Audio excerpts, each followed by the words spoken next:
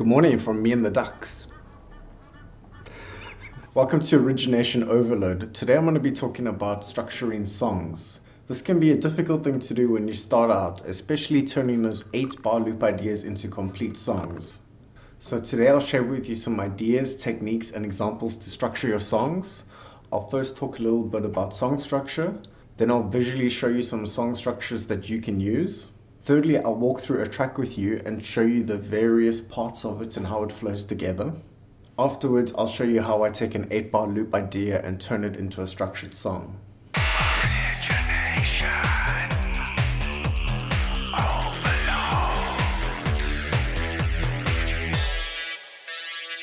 Music models meaning. Songs are either taking you on a musical journey, making you dance, or telling a story with emotion.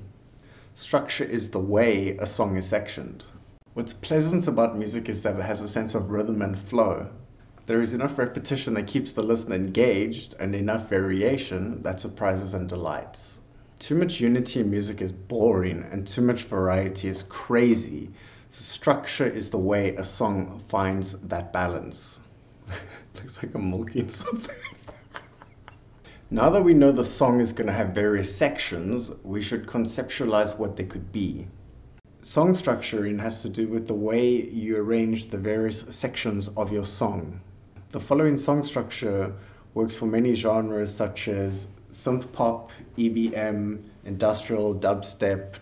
The main concept is that everything leads to and builds up towards your chorus. Your chorus is your main hook or your main melody line. It's the part of the song you want people to sing along to, and it's generally the part of the song that has the most energy. The verse will generally tell a story, or it will be a bit more low energy, and the break will be either a build up or breakdown. It could even be the part of the song where you musically show off with the lead or possibly try something different.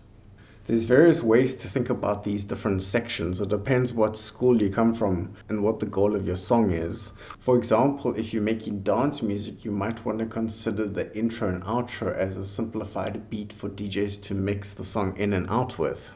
Maybe instead of thinking of your sections as a verse and a chorus, you could think of them as your main drop or your hook. Or maybe you want to think of it in a more musical sense, that the verse is where you play your minor chords and you play riffs, and your chorus is where you'll play major chords and you'll play your melodies, and possibly your middle 8 section is where you do a lead. In the end, what matters most is that these sections sound like they flow into each other naturally and that they are able to flow back into each other. When you start structuring your songs, I recommend trying to stick to 16 bars. Maybe you can make your choruses and your breakdown sections 8 bars, but generally try to keep everything mathematically the same. When you start to get more technical, you'll be able to start adding 1 or 2 bar build up or breakdowns in between your various sections. Hey guys, welcome to Origination Overload. Today I'm going to walk through this track with you and show you the various parts of the song and show you how it's structured. The whole song is built around this verse section, and the chorus section, what's different about it is that it has a few more pads, it has a few chords, and basically it has a few more percussion and drums. The breakdown sections over here and the middle sections are basically just variations again of the verse section. Let me play the song.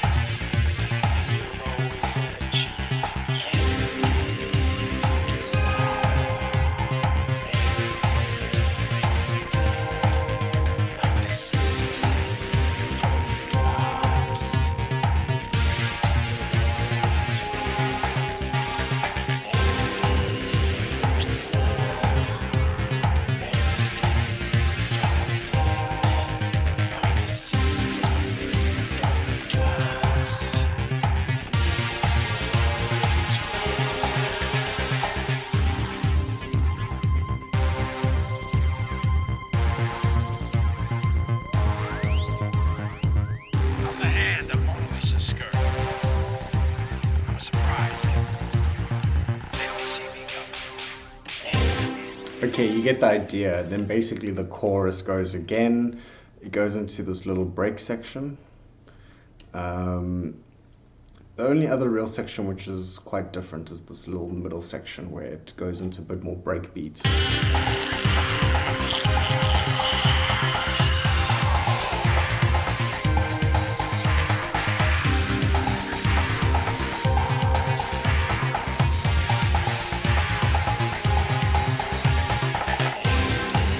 And then yeah, back into the chorus. So as you can see, there's 2 verses and the chorus plays 4 times. There's also 4 little breakdowns. Yeah, I hope that gave you some ideas. Next, I'm going to show you how I take an 8-bar loop and turn it into a complete song. So let me play you what I've got so far. Kick, click for my kick, snare, it's a little hi-hat sprinkle, some percussion. Okay, we've got the bass arp, we've got a mid arp,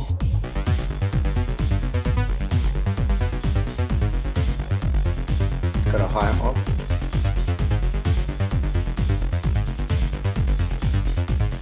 another high arp,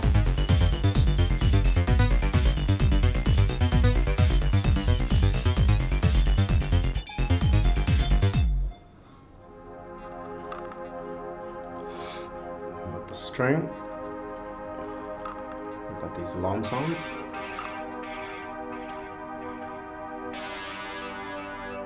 We've got some guitar riff, some melody,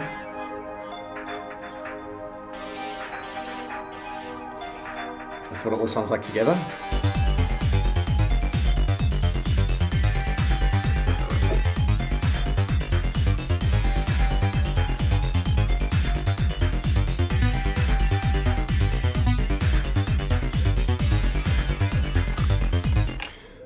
Okay, so my suggestion to writing music is to try make an 8-bar or 16-bar loop and try build it up as much as you can. Try layer as many sounds on top of each other as you can. So your beat, your riff, your bass line, your melody, pads, whatever you can. Now the idea is you need to unpack this 8-bar loop and make it at least into a 16-bar loop. So I'm going to select everything, hold down Alt, and drag it. Okay, so now I've got a 16-bar loop. But playing this over and over again is going to get pretty monotonous. So the idea is you need to try to create a B section or a verse section or a chorus section, whatever you want to call it. It just needs to be a different section to your first section, and the energy should either be going up or down, and they should be able to loop into each other. So what I'm going to do is I'm going to take the beats, I'm going to copy the beat over, and I'm just going to work with the bass line for now and change the bass line up a bit. Okay, so this is the section we already have. I'll make a new section here.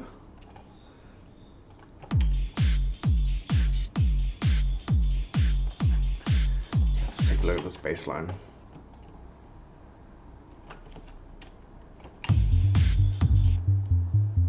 So this is it without the arp.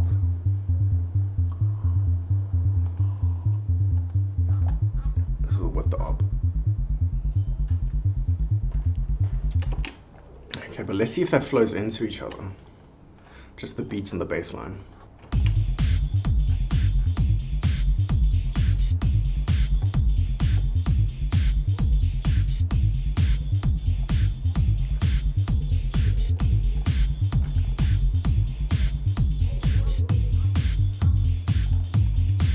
That kind of works. So what I'm going to do is I'm just going to cut off half a bar of the end of this beat, just so that it has more impact when it comes back up. And I'm going to, because the bass line definitely has less energy, so what I'm going to do is I'm actually going to remove some of this percussion to lessen the energy even more. And I'm going to copy the mid arp, but I'm going to take it off the arp. And this is what we got.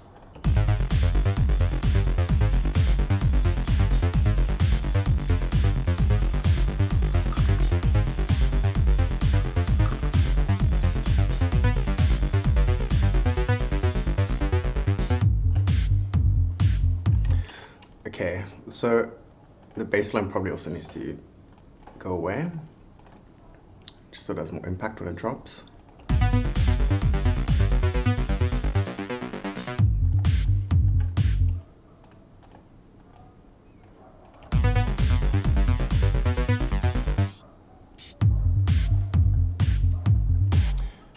Okay, I think I'm gonna put a snare over there.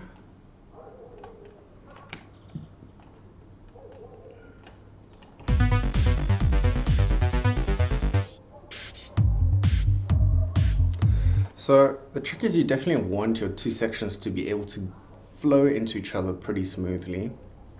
And the same thing when they loop back, you want it to be able to sound pretty natural.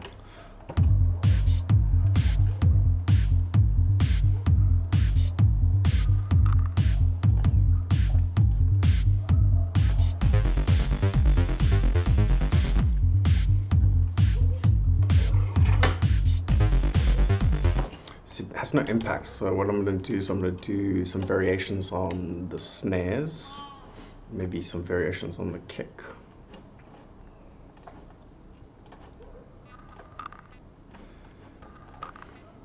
Let's take a look. Let's remove that.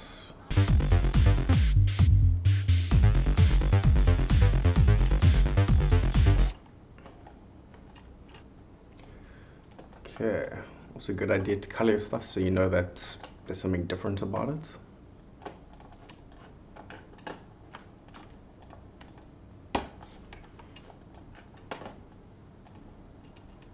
Okay, so this is what we got again.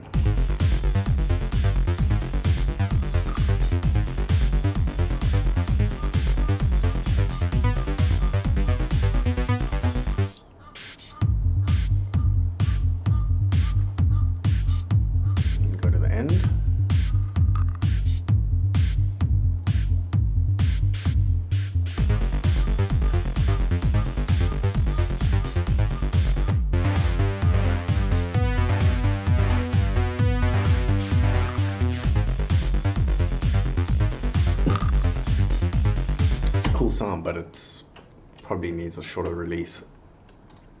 And duplicate it.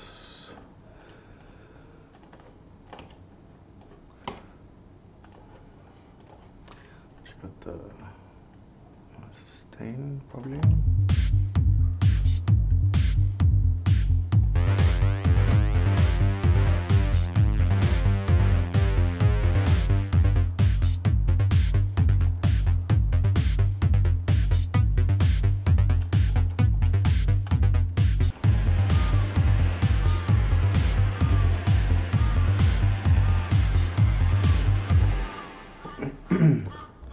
Quite like that reverb, so I think I'm just gonna duplicate some of these. Join this, Control J.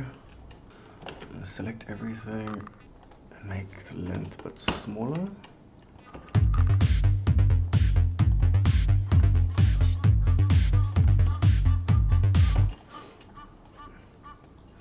Okay, what I want to do is take all these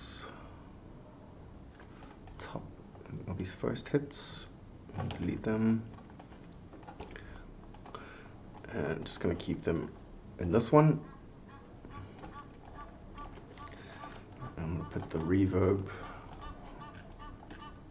on.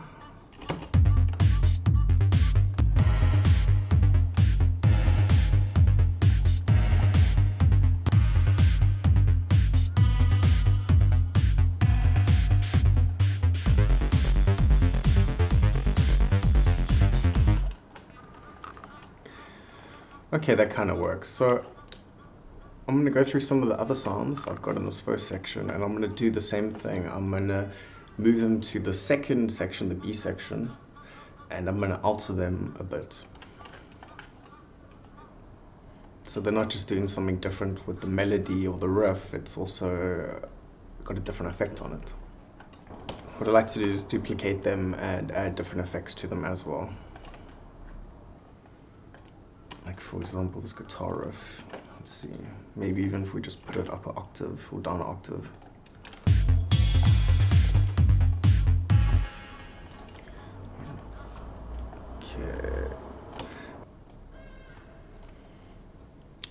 case, I think some distortion.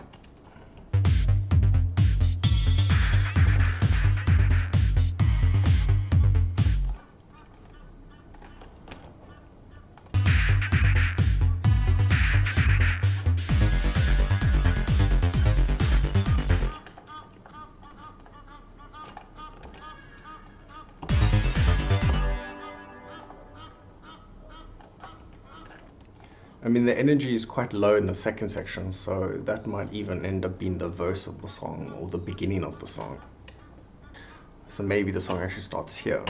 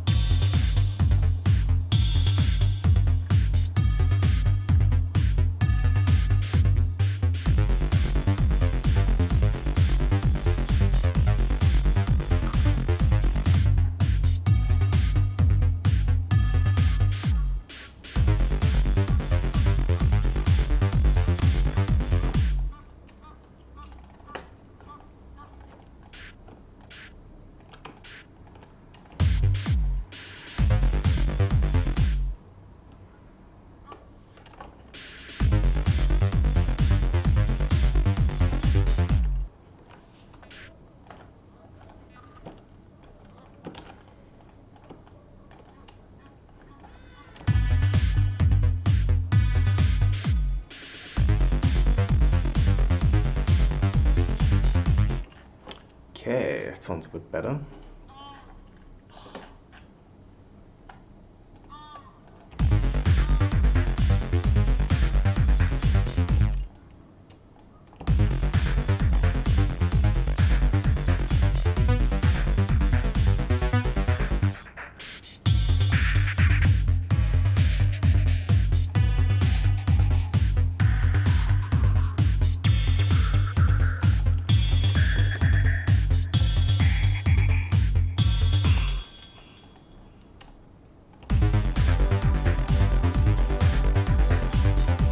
So what I did was I copied the pads, I put them an octave lower, I removed the reverb, made the chorus stronger, and changed the delay. So it's just a slight difference if you hear.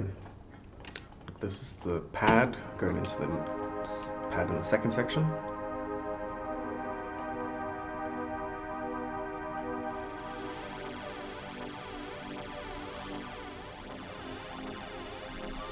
A lot more metallic. Okay, but anyways, let's just remove a little bit of the end over here. So as you can start to hear, it's starting to sound like it's getting somewhere.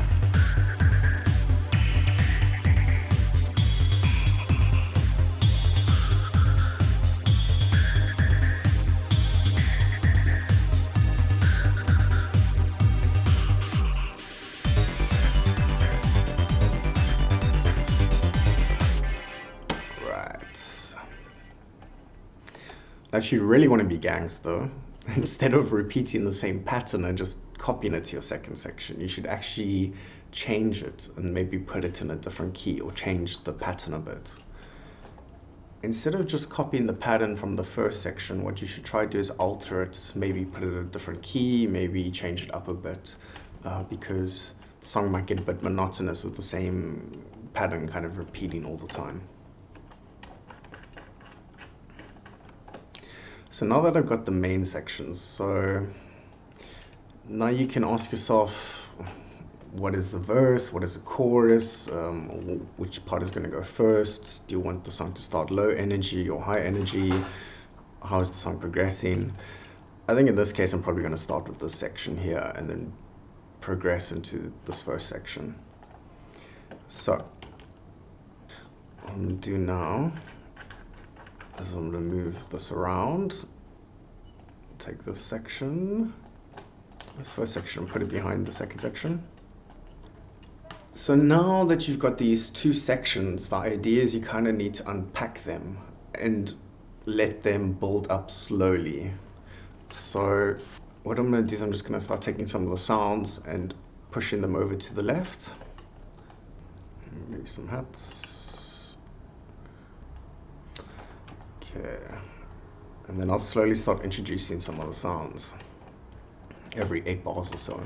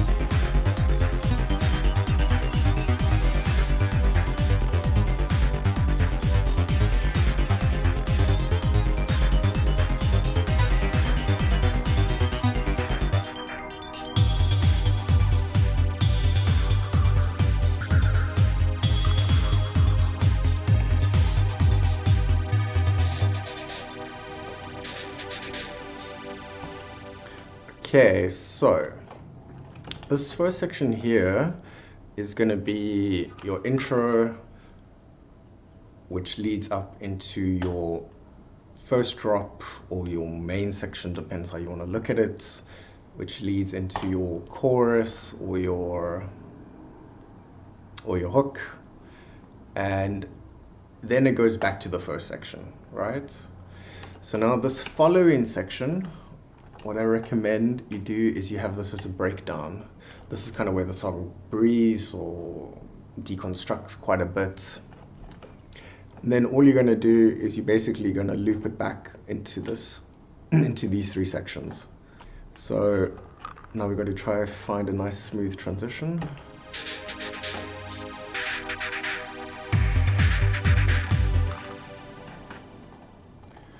I'm just going to remove the ends of these pads.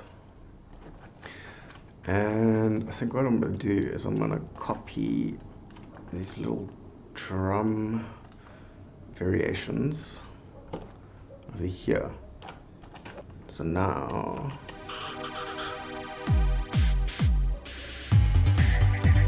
okay, without the kick, I think.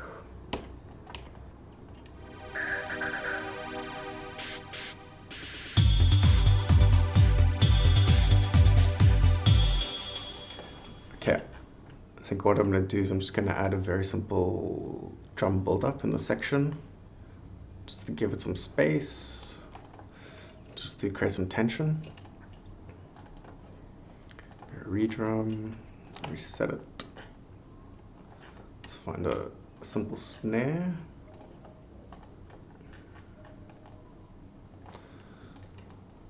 And then another one. Okay.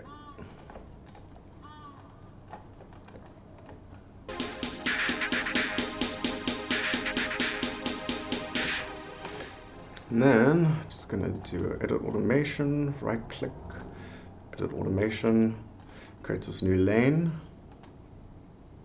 Take the pen tool, draw this, double click, and then draw a little curve here. Oops.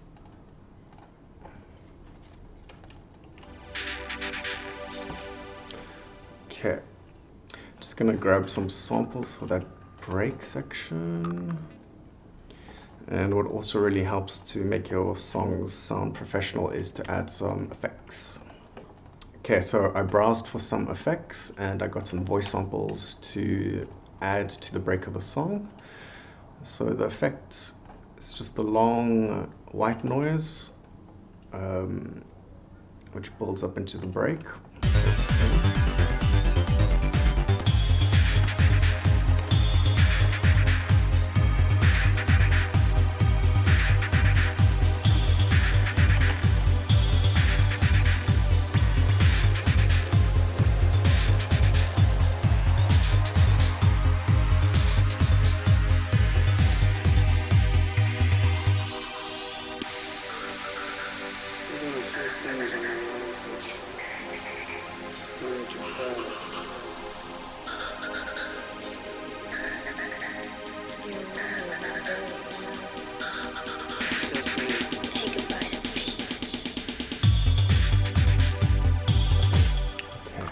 gonna remove the end of this. Real. It says to me, take a bite of peach.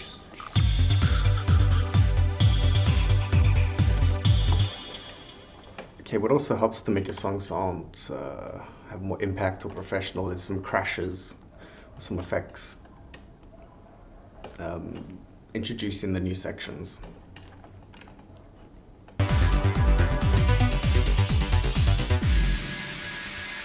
There are two things in my life which... Okay, so I've added this kick. Added this kick with a reverb on it. Just for the breakdown section, I'm just gonna add a crash or a cymbal.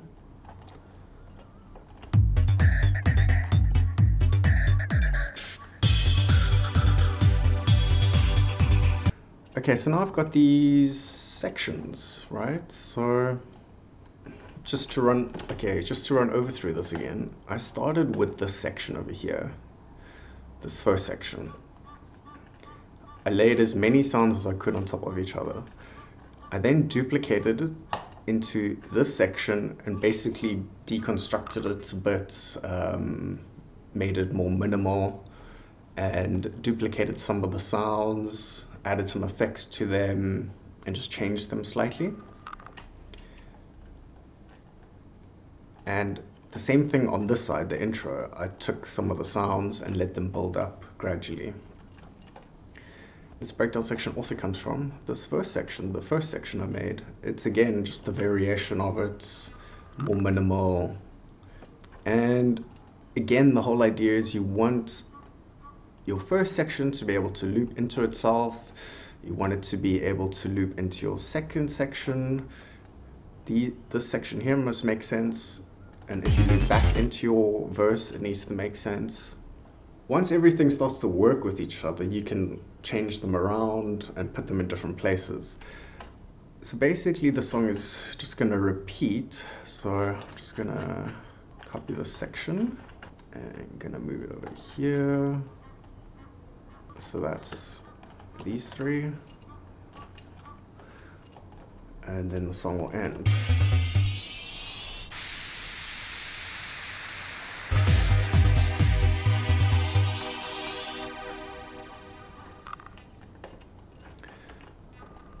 Okay, and that's how you turn an 8-bar loop into a 4-minute song. Okay, I'm just gonna add some effects over here.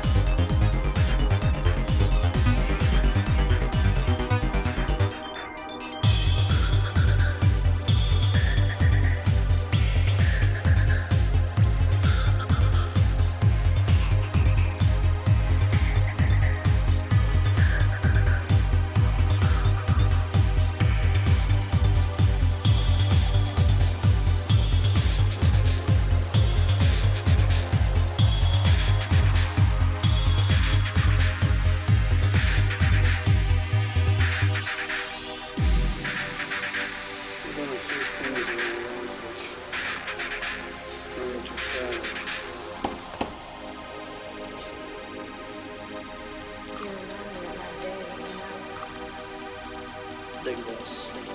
She turns over, peels off them orange pants, spreads her legs real wide, and says to me, Take a bite of peach.